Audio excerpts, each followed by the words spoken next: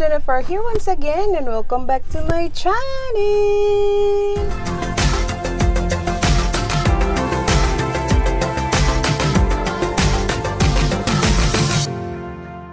Isang magandang umaga, tanghali, hapon, gabi, or madaling araw sa lahat ng Pilipino around the world and welcome sa JeSaMi TV. For today's video, I will be showing all of you another simple cooking idea. And for today's dish, we will be using the golden pomfret fish or yung pompano. Or hindi ko lang sure kung ito ba yung talakito kasi hindi ko naman ganun kabisado or wala naman akong ganung kalawak na kaalaman pagdating sa mga iba't ibang klase ng ating mga isda. So kung kayo naman itong maraming alam, baka gusto nyo namang mag-comment sa baba at para malaman natin or malaman namin sa mga hindi nakakaalam kung ano ang tawag nga sa isda na ito. So gaya nga ng nasabi ko mga langga, napakadali lang nitong lutuin at I can guarantee na masarap talaga ang dish na ito. And before we jump into that video, please do subscribe if you haven't done yet and hit that bell icon, select all for you to be always notified whenever I have a new upload. Let's start cooking! Start na tayo mga langga at ito na ang ating golden pomfret fish at syempre ay lilinisan muna natin ito ng ganito.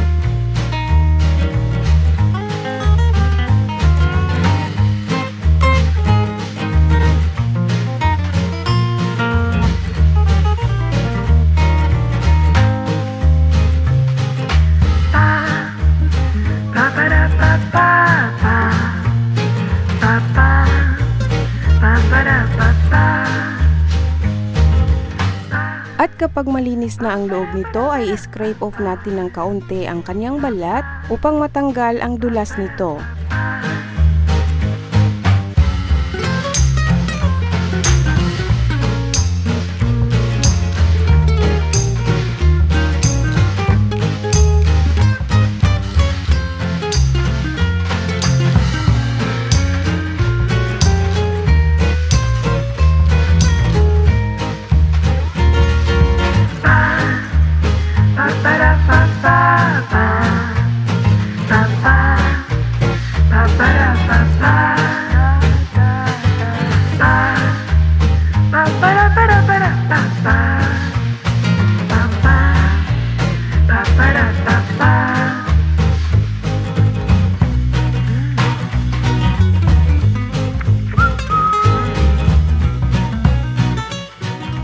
After nating malinis ay lagyan natin ito ng hiwa both sides upang mas madali at even ang pagkakaluto nito.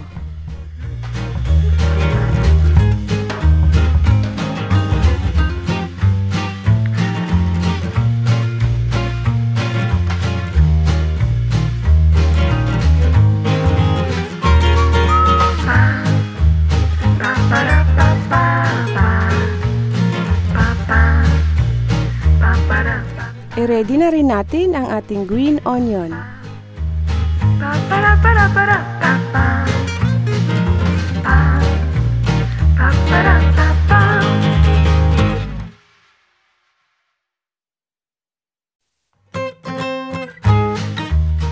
Next ay hugasan lang natin ang ating preserved or salted black beans upang mabawasan din ang alat nito. At hiwain ng pino kagaya nito.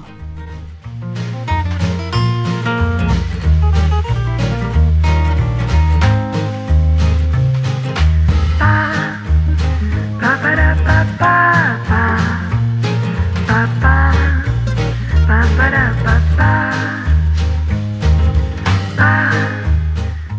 once again, ito na yung ating 2 tablespoons of minced black beans, 2 tablespoons of minced garlic,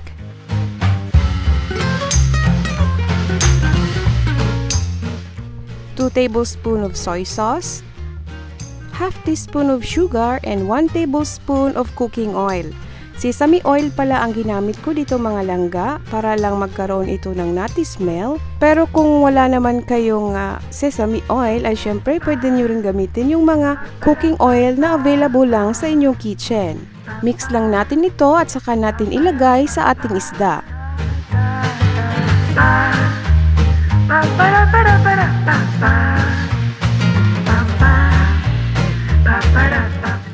Una sa loob at pagkatapos on both sides.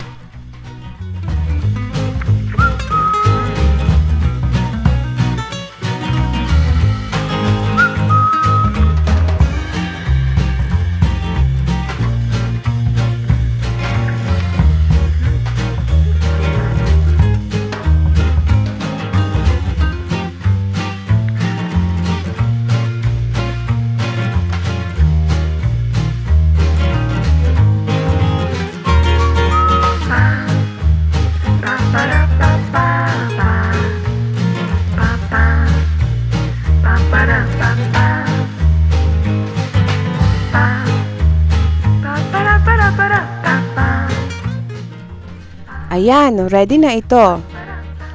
In a rolling boiled water ay ilagay ang isda, cover and let it steam for 10 minutes or more depending the size of the fish. At mga langga, sa pag-steam nito, kailangan naka-high heat ang ating apoy.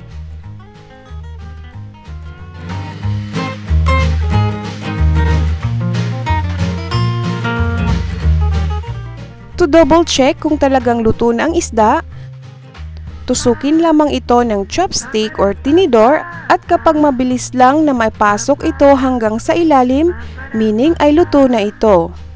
Saka ilagay ang green onion. And cover and cook for another 1 minute. Ready to serve na ang ating golden POMFRET fish and black beans and minced garlic. Comment down below if you have any question or suggestion, and don't forget to give me a thumbs up if you happen to like this video. Thank you for watching mga langga!